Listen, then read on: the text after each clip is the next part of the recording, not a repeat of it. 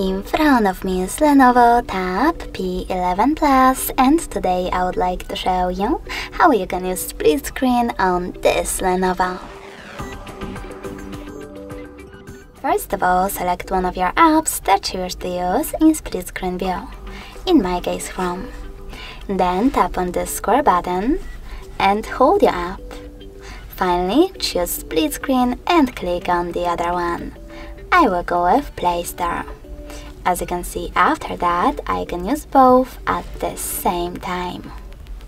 If you wish to go back from this mode, you can do that by dragging one of your apps to the side and tapping on Home button. Thanks so much for watching. If you enjoyed this video, leave a like, comment and subscribe. Bye!